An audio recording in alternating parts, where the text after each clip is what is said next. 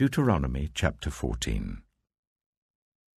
You are the children of the Lord your God. Do not cut yourselves, or shave the front of your heads for the dead, for you are a people holy to the Lord your God. Out of all the peoples on the face of the earth, the Lord has chosen you to be his treasured possession. Do not eat any detestable thing. These are the animals you may eat: the ox, the sheep, the goat, the deer, the gazelle, the roe deer, the wild goat, the ibex, the antelope, and the mountain sheep. You may eat any animal that has a divided hoof and that chews the cud.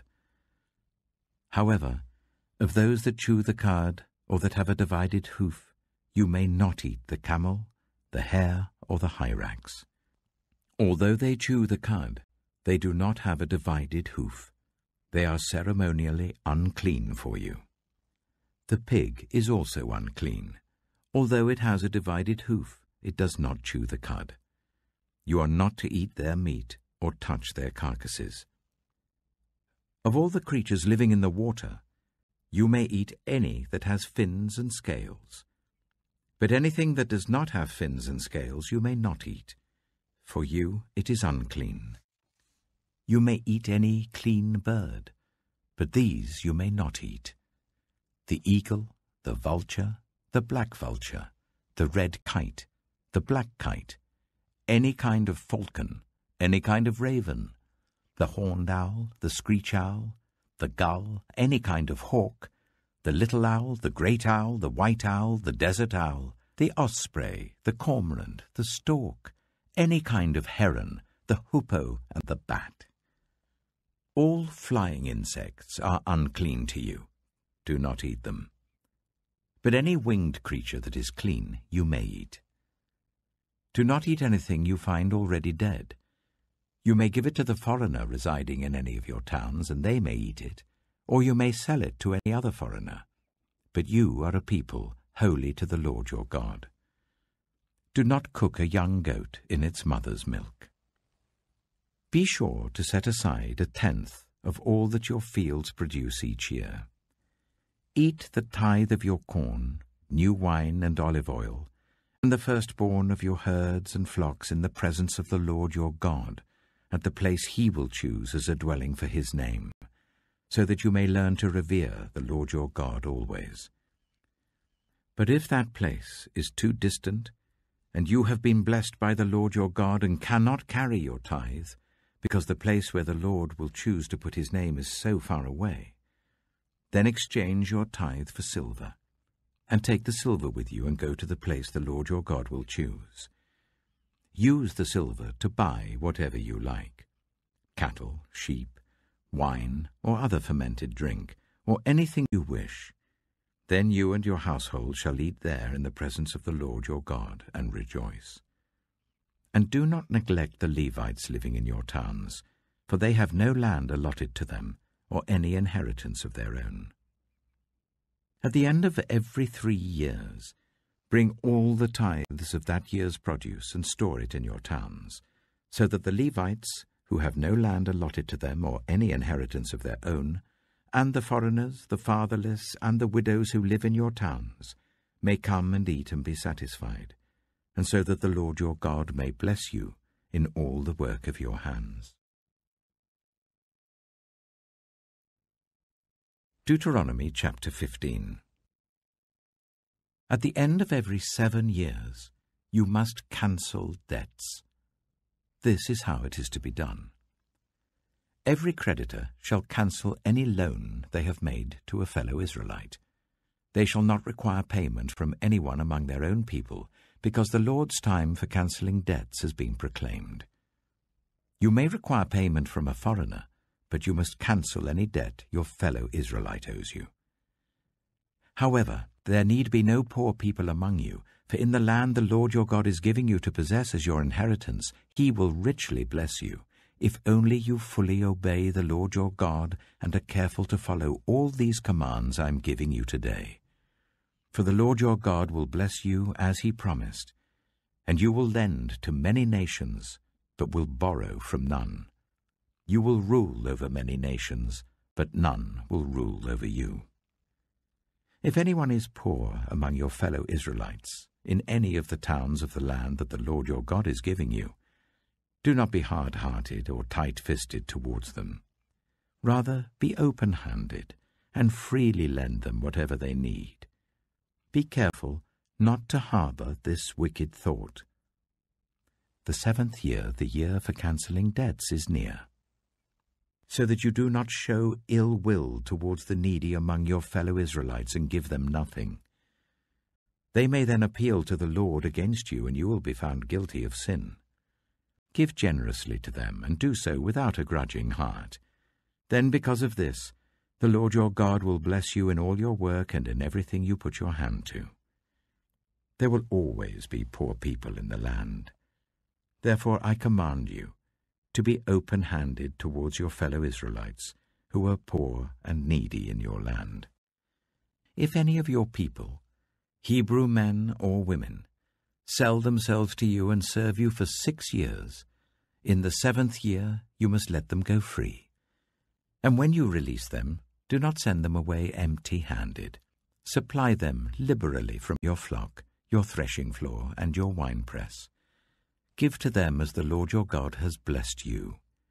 Remember that you were slaves in Egypt, and the Lord your God redeemed you. That is why I give you this command today. But if your servant says to you, I do not want to leave you, because he loves you and your family, and is well off with you, then take an awl and push it through his earlobe into the door, and he will become your servant for life. Do the same for your female servant. Do not consider it a hardship to set your servant free, because their service to you these 6 years has been worth twice as much as that of a hired hand, and the Lord your God will bless you in everything you do. Set apart for the Lord your God every firstborn male of your herds and flocks. Do not put the firstborn of your oxen to work, and do not shear the firstborn of your sheep. Each year you and your family are to eat them in the presence of the Lord your God at the place he will choose. If an animal has a defect, is lame or blind, or has any serious flaw, you must not sacrifice it to the Lord your God. You are to eat it in your own towns. Both the ceremonially unclean and the clean may eat it, as if it were gazelle or deer. But you must not eat the blood. Pour it on the ground like water. Deuteronomy chapter 16. Observe the month of Aviv, and celebrate the Passover of the Lord your God, because in the month of Aviv he brought you out of Egypt by night. Sacrifice as the Passover to the Lord your God an animal from your flock or herd at the place the Lord will choose as a dwelling for his name. Do not eat it with bread made with yeast, but for 7 days eat unleavened bread, the bread of affliction, because you left Egypt in haste, so that all the days of your life you may remember the time of your departure from Egypt. Let no yeast be found in your possession in all your land for 7 days. Do not let any of the meat you sacrifice on the evening of the first day remain until morning. You must not sacrifice the Passover in any town the Lord your God gives you, except in the place he will choose as a dwelling for his name. There you must sacrifice the Passover in the evening when the sun goes down, on the anniversary of your departure from Egypt. Roast it and eat it at the place the Lord your God will choose. Then in the morning return to your tents. For 6 days eat unleavened bread, and on the 7th day hold an assembly to the Lord your God, and do no work. Count 7 weeks from the time you begin to put the sickle to the standing corn. Then celebrate the festival of weeks to the Lord your God, by giving a free will offering in proportion to the blessings the Lord your God has given you. And rejoice before the Lord your God at the place he will choose as a dwelling for his name. You, your sons and daughters, your male and female servants, the Levites in your towns, and the foreigners, the fatherless and the widows living among you. remember that you were slaves in Egypt, and follow carefully these decrees. Celebrate the festival of tabernacles for 7 days after you have gathered the produce of your threshing floor and your winepress.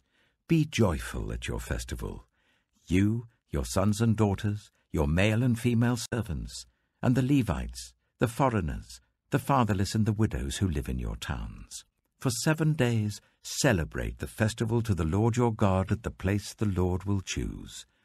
For the Lord your God will bless you in all your harvest and in all the work of your hands, and your joy will be complete. 3 times a year all your men must appear before the Lord your God at the place he will choose, at the festival of unleavened bread, the festival of weeks, and the festival of tabernacles. No one should appear before the Lord empty-handed. Each of you must bring a gift in proportion to the way the Lord your God has blessed you. Appoint judges and officials for each of your tribes in every town the Lord your God is giving you, and they shall judge the people fairly. Do not pervert justice or show partiality. Do not accept a bribe, for a bribe blinds the eyes of the wise and twists the words of the innocent. Follow justice, and justice alone, so that you may live and possess the land the Lord your God is giving you. Do not set up any wooden Asherah pole beside the altar you build to the Lord your God, and do not erect a sacred stone, for these the Lord your God hates. Luke chapter 4. Jesus, full of the Holy Spirit, left the Jordan and was led by the Spirit into the wilderness, where for 40 days he was tempted by the devil. He ate nothing during those days, and at the end of them he was hungry. The devil said to him, "If you are the Son of God, tell this stone to become bread."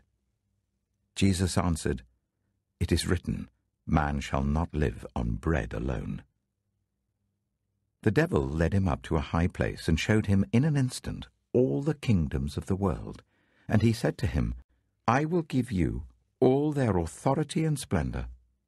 It has been given to me, and I can give it to anyone I want to. If you worship me, it will all be yours." Jesus answered, "It is written, worship the Lord your God and serve him only." The devil led him to Jerusalem and had him stand on the highest point of the temple. "If you are the Son of God," he said, "throw yourself down from here. For it is written, he will command his angels concerning you to guard you carefully. They will lift you up in their hands, so that you will not strike your foot against a stone." Jesus answered, "It is said, do not put the Lord your God to the test." When the devil had finished all this tempting, he left him until an opportune time. Jesus returned to Galilee in the power of the Spirit, and news about him spread throughout the whole countryside. He was teaching in their synagogues, and everyone praised him. He went to Nazareth, where he'd been brought up, and on the Sabbath day he went into the synagogue, as was his custom. He stood up to read, and the scroll of the prophet Isaiah was handed to him.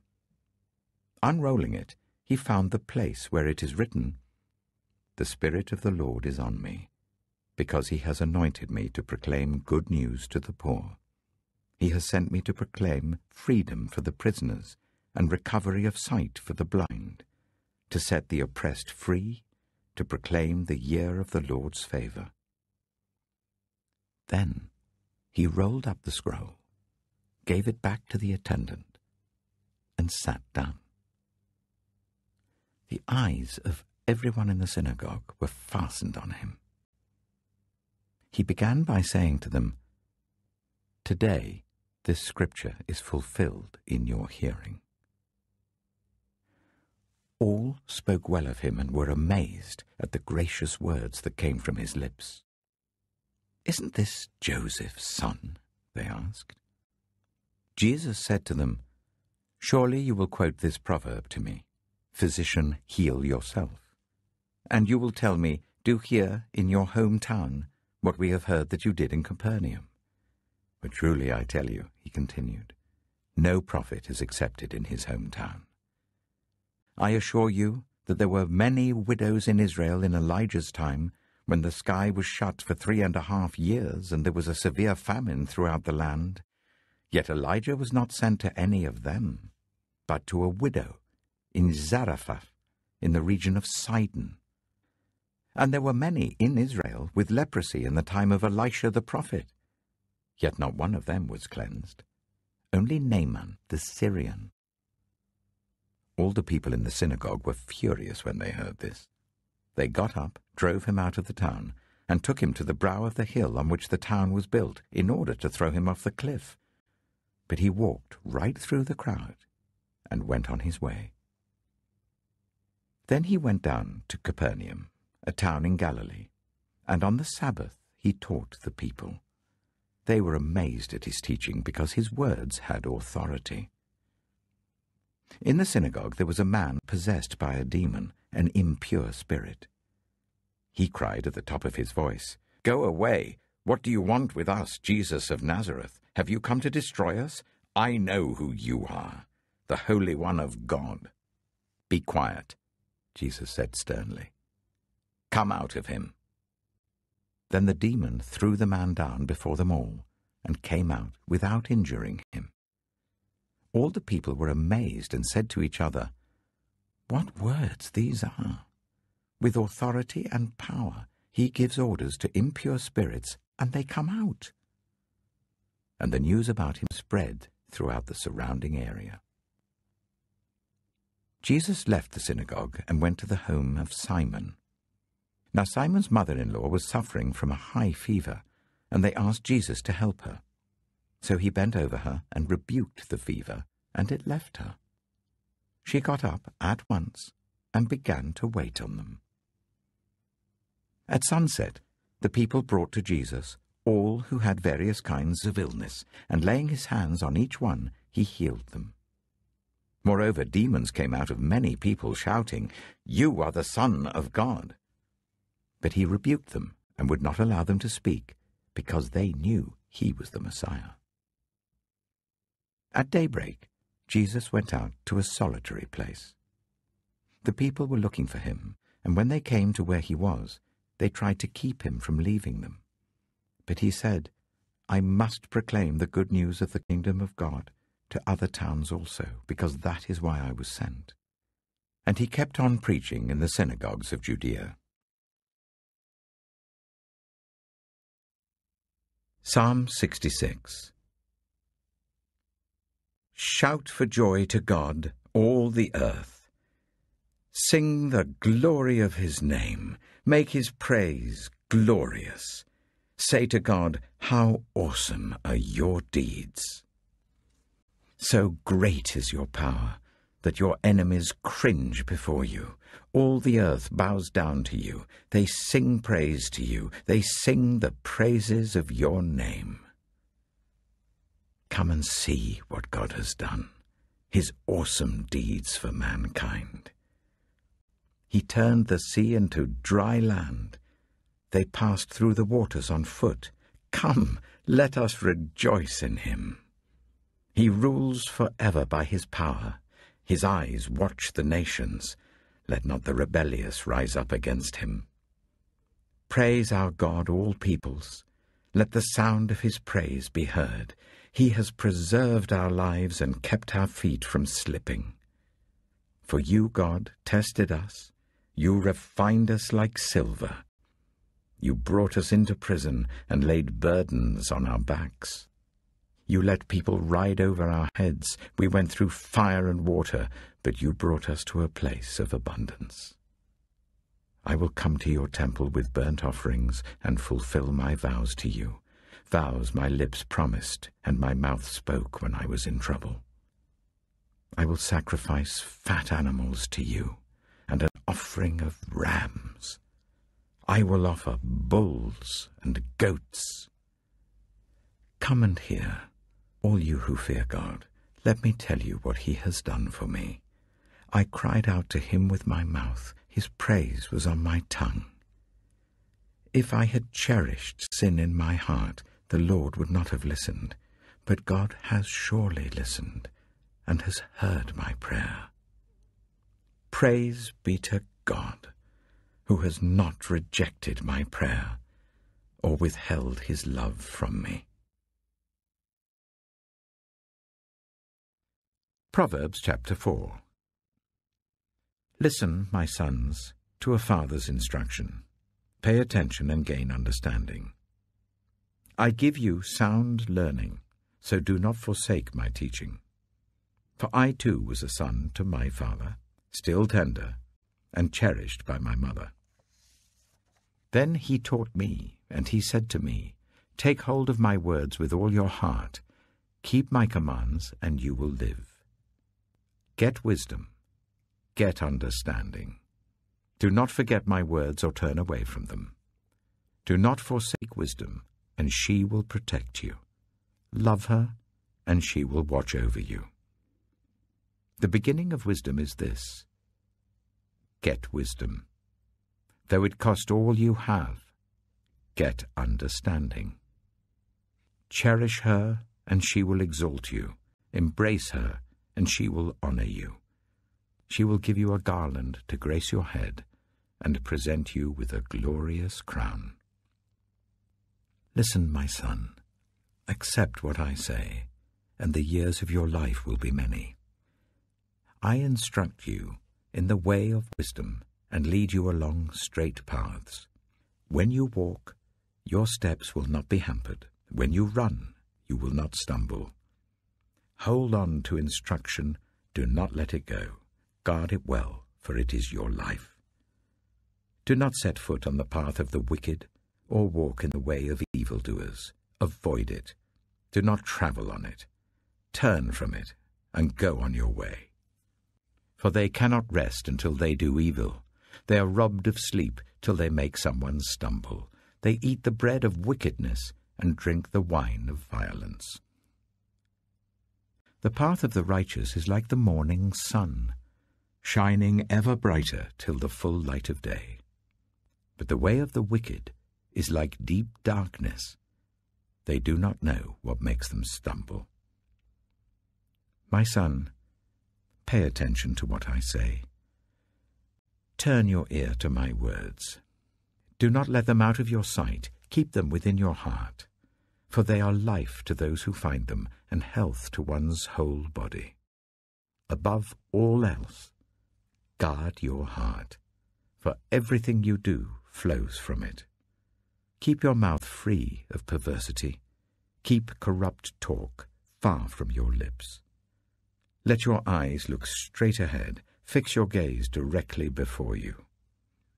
Give careful thought to the paths for your feet, and be steadfast in all your ways. Do not turn to the right or the left. Keep your foot from evil.